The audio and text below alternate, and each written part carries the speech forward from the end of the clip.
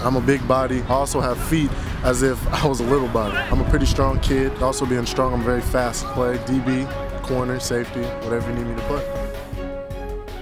The one thing that I would definitely want coaches to know about me is that, you know, I'm a hard worker. I'm gonna work every day. I'm gonna work, even days that you're not telling me to work, I'm still gonna be working. Darrell's the type of player that he has a lot of potential because of his work ethic. He's a guy that's very coachable, listens to whatever he is told, and uses that to his advantage. If you want to get somewhere, I mean, you got to put work ethic at it. You got everything you do, you got to put work ethic, and that's definitely what I want a coach to know about me. That I'm definitely down to do whatever you need me to do, and I'm gonna do that much more.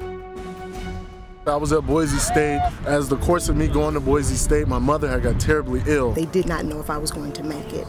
And at that time, he was like, I'm not going back. You have this opportunity. You need to continue with this opportunity. But he said no, that I was more important than football or school at that time. Coaches didn't want me to leave, but I mean, I stuck it out for a while, and I know as the time went by, she started getting sicker and sicker. He chose to finish out his spring semester and then come back home. And at that time, he started going to Mount Sac because I would not let him stop going to school totally. Went down to Mount Sac, talked to the coaches, you know, they like me, and I have to give big ups to them because they run their program to a T to where, you know, they try to run it like a 4-year.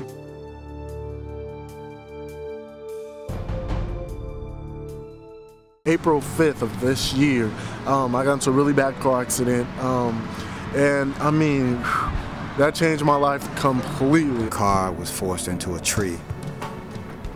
And so at that moment, before we got word of it, the police had got there, and because of the damage to the car, they assumed that some trauma had happened to him. I had to get airlifted to a hospital. I mean, I couldn't move, I couldn't do this, I couldn't do that. I was just sitting in a hospital bed for a whole week, not being able to walk, couldn't stand up on my own 2 feet, couldn't bathe myself. I mean, definitely changed my whole life. In his mind, he kept saying, I want to play football. I hope this doesn't destroy my career. This is my dream, this is my destiny, this is what I'm going to do. They tried to give him a wheelchair. He wouldn't accept the wheelchair. He told him, no, you give me a walker and I'll learn how to walk.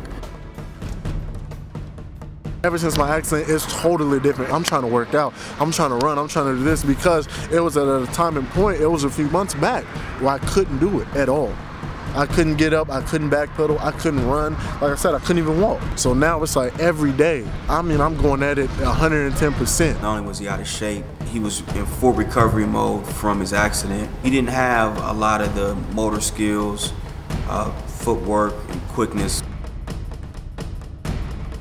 Over time, we developed that, got him stronger, got him more explosive. His quickness and footwork is definitely more on point. From what I've seen on his film, he looks better now. He looks quicker and more explosive now than he was when he was actually playing over at Mount Sac. Dealing with Coach Allen, I mean, he's definitely been a huge help for me, just getting me back to where I was, and then now making me even better than what I was before. When I get out there on that field, ain't no shadow of a doubt, I have no fear of nothing, nobody or nothing, because I know I've been working day in and day out.